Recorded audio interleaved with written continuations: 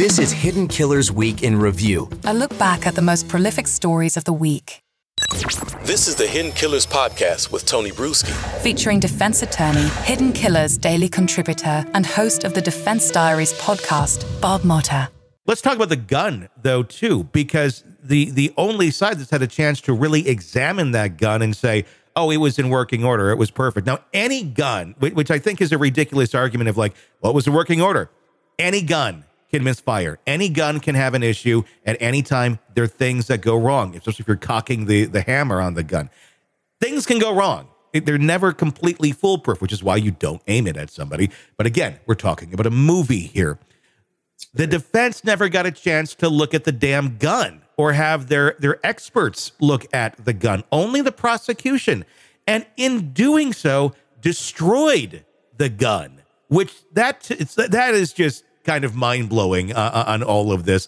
Not saying it's a conspiracy, maybe gross negligence, I don't know.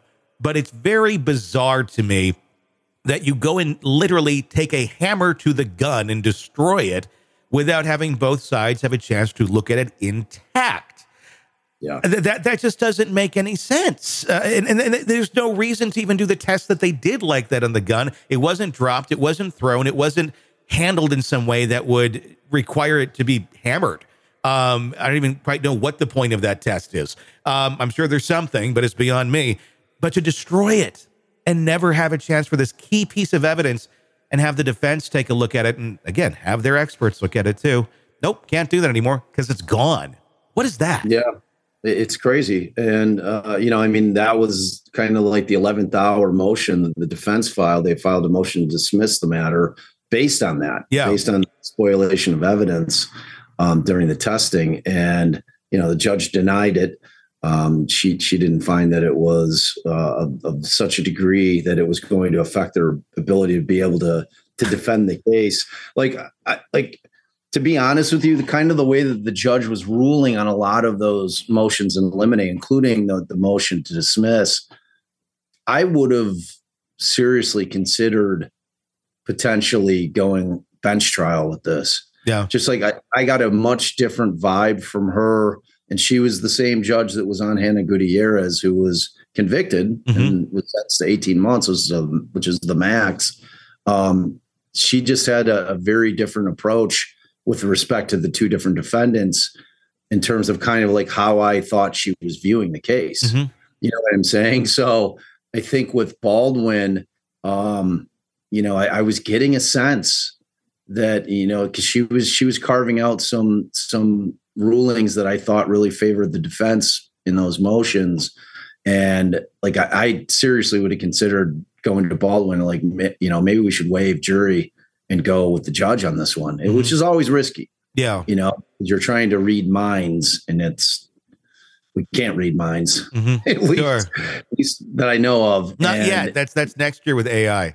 Yeah, exactly. But with her, I was just getting that sense that it might have been a move, because again, if you get some gun owners on that jury who are just that live and die by gun safety rules, I could see a world in which they're going to hold Baldwin accountable. Period. They're not going to care that he's on a movie set. Yeah, they're going to find that he was liable, that it was his responsibility. He as the final person that had the gun in his hands, that it was his responsibility to check and to make sure, whether that means he, pulls the trigger into the ground, while he's got the weapon trained at the ground 4 or 5 times to make sure that these things are not going to fire or whatever, but he didn't do any of that, and then we're going to get into the evidence that in this particular scene, which they were just like blocking the shot, like they were just setting up the shot for when it was going to go live and they were going to actually film it.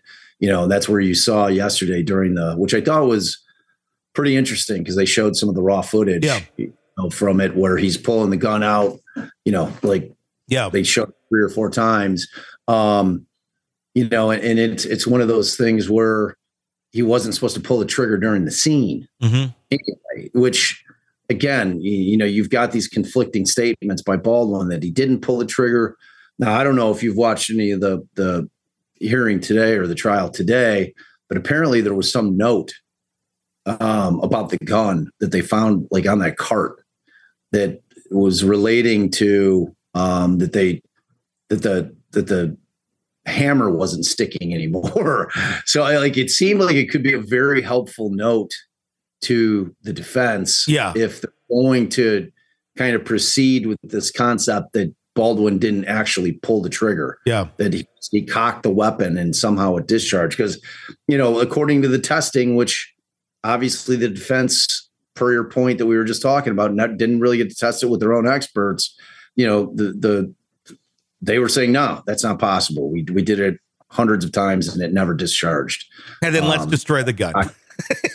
And then we just destroyed it completely. So good luck. Good luck with that. And I mean, you look at it too, because I mean, again, I'm not saying there's a conspiracy here, but it kind of looks like someone doesn't like Alec Baldwin, and let's destroy the gun so they can't argue this or have their expert look at it and go, yeah, this could be an issue. I don't know. Maybe he's a very polarizing figure. There could be some of that, which I think is going to play more in the hands of the jury of their view of Alec Baldwin already. But it's just, again, it's just kind of like conflicting arguments on both hands that make sense. Let's take a look now at some of those opening statements here. This is Alex Spiro, the defense of Alec Baldwin, doing just that. May I proceed? Thank you, Your Honor.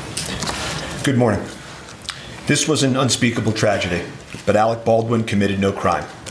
He was an actor acting, playing the role of Harlan Rust. An actor playing a character can act in ways that are lethal, that just aren't lethal on a movie set. These cardinal rules, they're not cardinal rules on a movie set. And I don't have to tell you much more about this because you've all seen gunfights in movies. And the reason that can happen is because safety is ensured before the actor. On this movie set, there were people responsible for ensuring the safety of the set and the firearm. Those people failed in their duties, but Alec Baldwin committed no crime. The most critical issue in this case is how a real bullet got on a movie set. The evidence will show that real bullets are never supposed to be on movie sets. Movie sets use dummies and blanks. Movie sets use dummies, fake inert bullets that look like real bullets, they don't go bang, for when you want a close-up of the gun. You can't tell them apart from live bullets by looking at them, which is why live bullets can be nowhere near a movie set.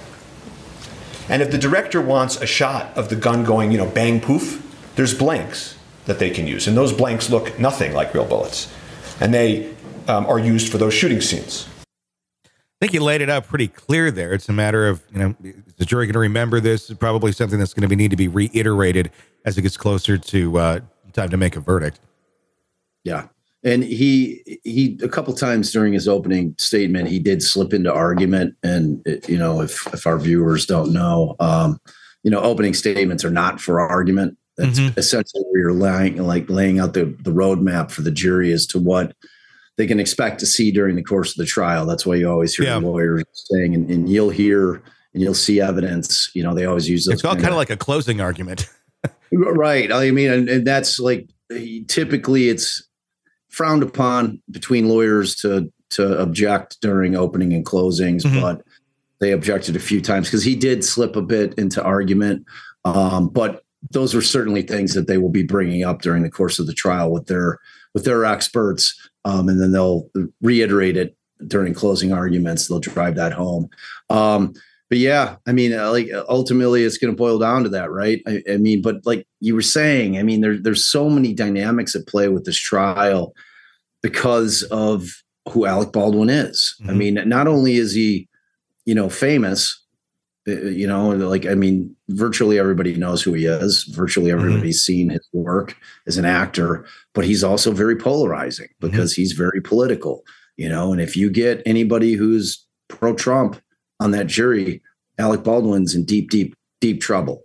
You know what I'm saying? Because they just, like, you would hope that a juror would be able to put that aside because that's not a part of the equation in terms of evaluating a case as a juror and reaching a decision that affects somebody's life. You can't bring your biases in and allow that to affect the way that you're going to ultimately decide on a case as a juror. But I mean, is that reality? No, people are people. Yeah. People are people, so I mean, that is certainly a factor in there. And they really buzzed through Ward Ire. I mean, it was quick. They got I was surprised that they were able to get the jury picked in one day. Because just that whole factor of it being Alec Baldwin, how does that impact jurors? Are they a little starstruck? Are they not? How does that work? But I mean, ultimately we'll find out if this jury come back with a verdict. Want to listen ad-free? Want advanced access to all of our interviews before anyone else? Become a True Crime Today Premium Plus subscriber on Apple Podcasts. You get every episode commercial-free. So you can binge on true crime until you can binge no more. Search True Crime Today Premium Plus on Apple Podcasts now, or go to our podcast page and sign up now. More of the Hidden Killers podcast next.